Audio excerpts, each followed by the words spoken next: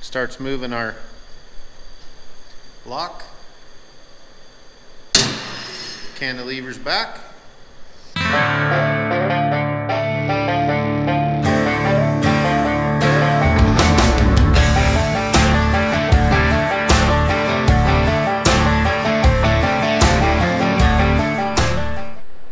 Good morning. I'm back out in the shop again today for a little while, working on this four-wheeler lift. So it's been a little while since I've had a chance to work on this. I built a little bit of a lock system here. I got to put a spring and a release on it so that you can run it up, flip it, and then when it comes down to the floor it resets, so it'll run back in these teeth again. So it's kind of what I've got going. I got to get this up or back here so I can get a spring hooked to it, and then it'll cantilever over with a handle, and then when the handle hits the floor it'll push it back and reset it, so that you don't have to think about it every time you go to lift it. It's going to automatically lock, and then you have to manually unlock it to let the lift down.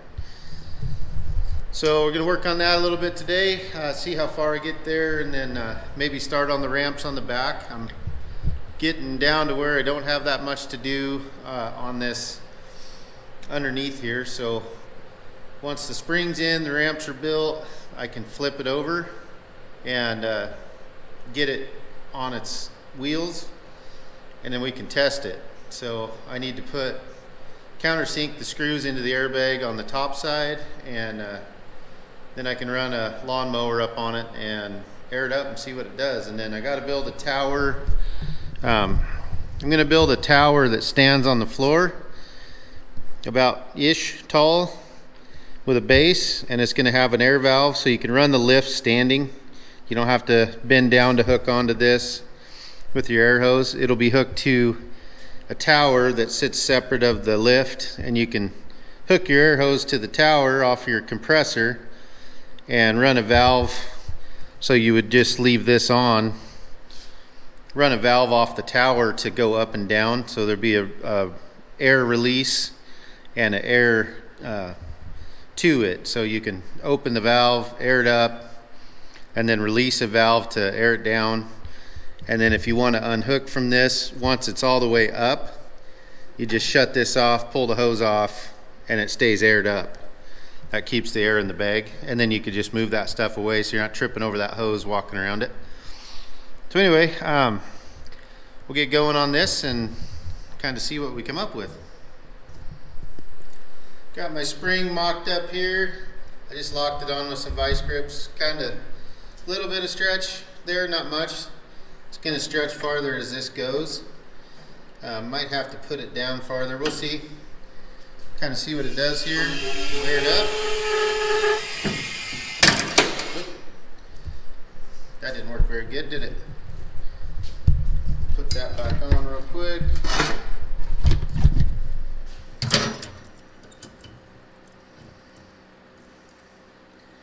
Yeah, it's going to have way more flex than that.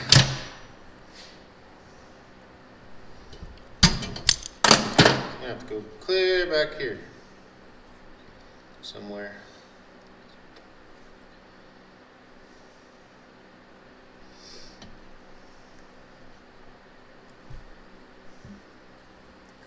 As it comes down and pull it.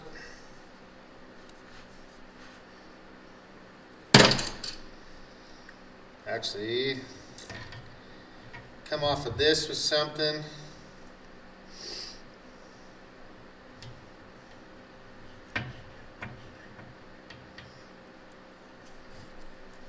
Let's try that. A little piece of flat bar. So I got my spring mocked up again here. We'll see how this works. We'll layer it up. Popping back in.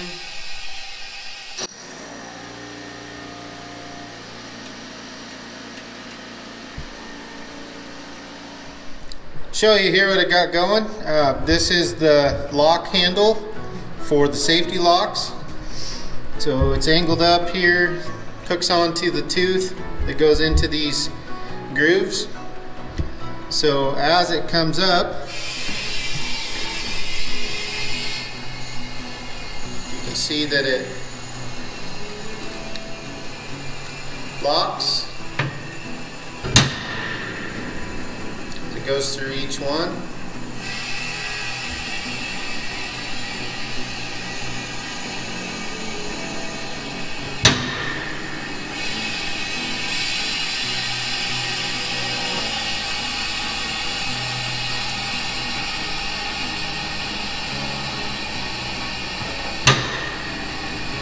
Okay, and then,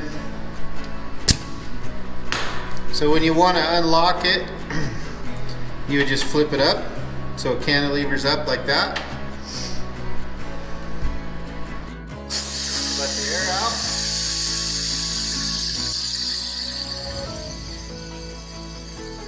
Just takes a second. The air comes out pretty slow, which is kind of what I wanted, because get a bunch of weight on there, it'll come out faster.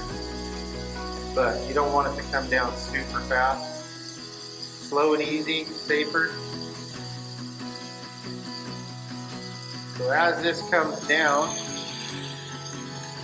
a little piece under here is going to hit this wedge and it'll flip this lock forward. So as that comes down, which is super slow and boring, but that way this lock will reset, and so you don't have to reset it manually every time you want to go to lift the table. It'll be already set. It'll go right into those safety locks when you go up. So the only time you'll have to touch it is when you want to drop the table. You flip it up or down in this case if the table was sitting right, and then as it comes back, that hits the wedge. Starts moving our lock, cantilevers back,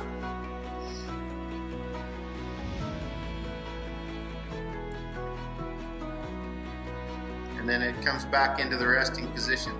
So you don't have to touch it again until you want to let the table back down next time. It's already set. It's already set to go back in those teeth to be the safeties. So yeah, that way it's automatic on the way back down. You just flip it and it kicks itself back into the safety position. The only time you'd have to touch it on the way back down is if you wanted to go from the high notch to the middle notch or the lower notch and stop. You could flip it back and go into one of those. But probably normally that's not going to be the case. I bet 99% of the time you're going to want to go all the way down. So that's that. That handle will sit out front just a little bit forward, but it makes it not hard to reach when it's under the table. Alright, table's all the way down.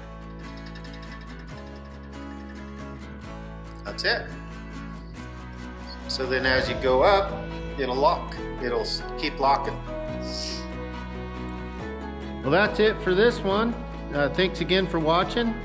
Got another part of that project done, and we'll move on to the ramps next time on it so we can get it flipped over and get it tested out. So thanks again for watching. We'll see you on the next video.